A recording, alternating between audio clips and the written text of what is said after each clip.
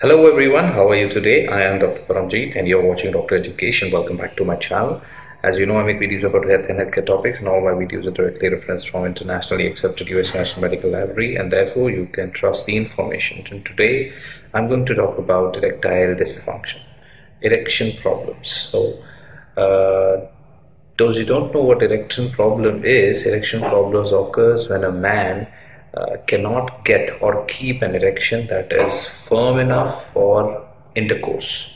So you may not be able to get an erection at all, or you may lose the erection during the intercourse before you are actually ready. So erection problem usually do not affect your sex drive, right? So you might want to do it, but you're not able to. And these problems are very common. Almost all adult men have trouble getting or keeping an erection at one time or another. Almost all. So you're not alone.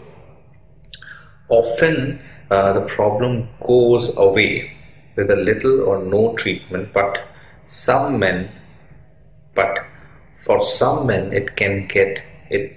But for some men it can be an ongoing problem, and this is called erectile dysfunction. So if you have trouble getting or keeping an erection for more than 25% of the time, you should see a doctor. If you want to know about health and have health concerns, then subscribe to my channel and hit the bell icon. You'll be notified about all upcoming videos. So what causes erectile dysfunction, and why some of us have this problem more often than another? See, to get an erection, your brain, your nerves, your hormones and blood vessels, right, all need to work together. If something gets in the way of the normal function, it can lead to erectile problems. So an erection problem is usually not all in the head, right? In fact, most erectile problems have some physical cause. Let's see what all things can actually cause erectile problems. The first thing is diabetes. Yes, diabetes, high blood pressure, thyroid, or even heart disease, clogged arteries, right, going through, causing atherosclerosis. Depression is a big cause. Nervous system disorders like Parkinson's disease, multiple sclerosis, all these diseases are major causes. But not everyone has these diseases. So sometimes medications can also cause these problems. Some medicines like antidepressants, blood pressure medications, especially beta blockers, or even heart medicines like digoxin, sleeping pills. Sometimes peptic ulcer medicines also can lead to this problem, right? So always talk to your doctor if you really need those medicines, right? Other causes include low testosterone levels, which can make it difficult to even get an erection. In this case only, you might have a low sex drive as well, right? Then if you have had a prostate surgery, so nerve damage because of that surgery can lead to this problem. Alcohol, smoking, nicotine, tobacco, cocaine, drugs abuse can lead to this problem. Spinal cord injury can lead to this problem. And in some cases, your emotions or relationship problem can lead to erectile dysfunction. Like if you have poor communication with your partner, if you have feeling of doubt, of failure, stress, anxiety, fear, anger, right, or expecting too much from sex, or which can make sex a task instead of a pleasure, right? So erectile dysfunction can affect men at any age, but it's more common as you get older. The physical causes are more common in older men, and emotional causes are more common in young men, right? So if you have an erection in the morning or at night while you sleep, it is likely that it's not a physical cause, right? Understand, most men have 3 to 5 erections at night that lasts about 30 minutes. 3 to 5 erections at night that last around 30 minutes. So talk to your doctor about how to find out if you have normal nighttime erections or not. So what are the symptoms of erectile dysfunction? First is trouble getting an erection, trouble keeping an erection, having an erection which is not firm enough for intercourse, and less interest in sex, right? How can you diagnose the cause? Obviously, you'll have to go through examination. You have to check your blood pressure. The penis and the rectum needs to be examined, right? And your doctor will ask you a lot of questions, such as, have you been able to get and keep an erection in the past? Have you had any trouble getting an erection or keeping an erection? Do you have an erection during sleep or in the morning? How long have you had trouble with the erection? All these things will be asked. Then even lifestyle questions like if you're taking any medicine, any over-the-counter medicine, any supplements, do you drink, smoke, or use drugs, right? Do you have any, your state of mind will be assessed, any depression, stress, anxiety, if you have any relationship problem, right? Any anger, fights, right? Distress. And many tests can be done, like urine test, blood test to check for diabetes, heart problem, low testosterone. Devices, there are devices which you can wear at night to check for normal nighttime erections, right? Ultrasound of the penis can be done to check for blood flow problems, and rigidity monitoring to test how strong is your erection is also available. Psychological tests to check for depression and other emotional problems, right? These all things can be assessed to actually pinpoint the reason of your ED, erectile dysfunction. And of course, the treatment depends upon what is causing the problem and how healthy are you, right? So talk to a doctor, a gynecologist who specializes in the situation.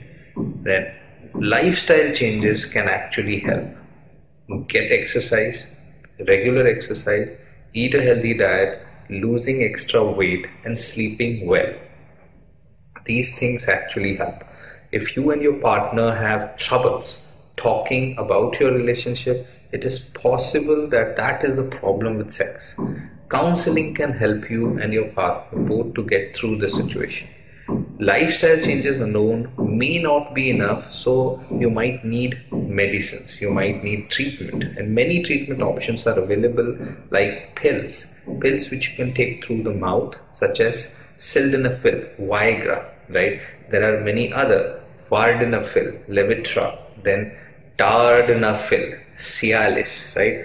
These pills work only when you are sexually aroused, and they usually start to work after 15 to 45 minutes. So medicines are also available to be inserted into the urethra or injected into the penis to improve the blood flow, and very small needles are used to do so that it does not pain.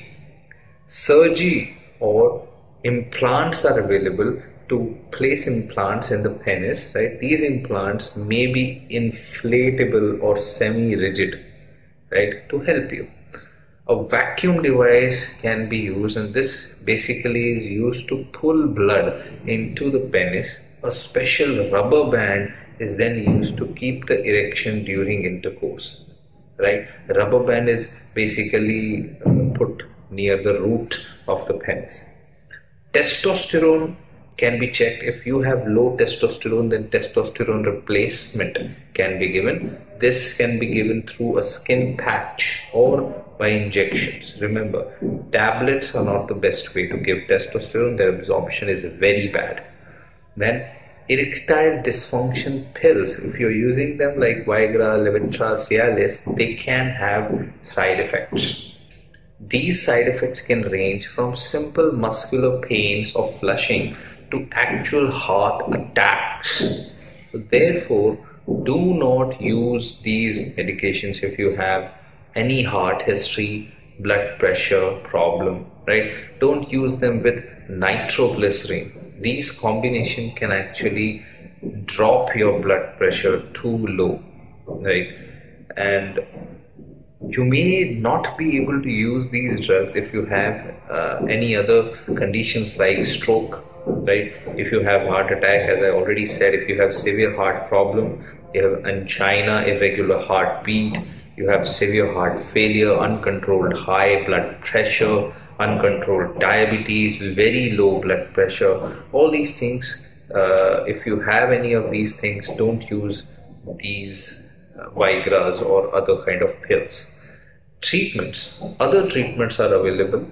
Other treatments can also have side effects. You need to talk to your doctor for them, right? You may also see that many herbs or supplement that claim to help sexual performance or desire. However, none have been proven to successfully treat ED in clinical trials. Plus, they may not always be safe.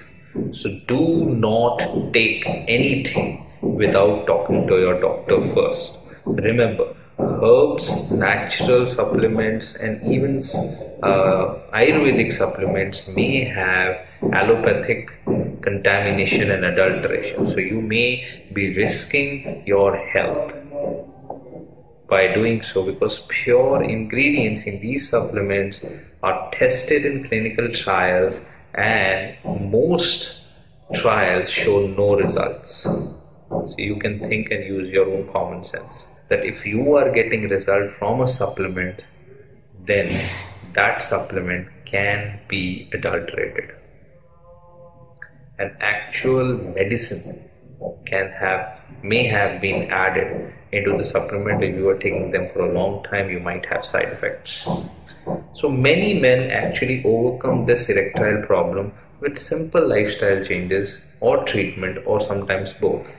For some severe cases, you and your partner may have to adjust how ED affects your sex life. Even with treatment, counseling can help you and your partner overcome the problem and straighten out whatever problems you have in your relationship, right?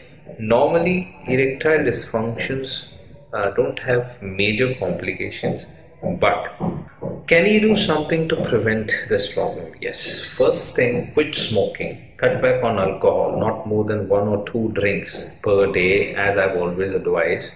Do not use illegal drugs. Drink plenty of water, get plenty of sleep, take time to relax, stay at a healthy weight for your height, increase exercise, eat a healthy diet to keep good blood circulation. If you have diabetes, if you have blood pressure, keep them well controlled. Talk openly with your doctor, with your partner about your relationship and sex life. Seek counseling if you need them, if you have troubles communicating or relationship problems. All these things can actually help prevent impotence, sexual dysfunction, erectile dysfunction. All these things can be prevented if you are just taking care of all these points. So that's all about erectile dysfunctions. Hope this video would be helpful to you. If it is, then don't forget to like and subscribe the video, and let me know how you feel about this video in the comment section, and share this video as much as you can. I am Dr. Paramjeet. I am a consultant physician and cardiologist in YASHODA SUPERSPECIALITY Hospital, Nehru, Nagar, Delhi NCR, and this is my channel. Stay connected, stay healthy.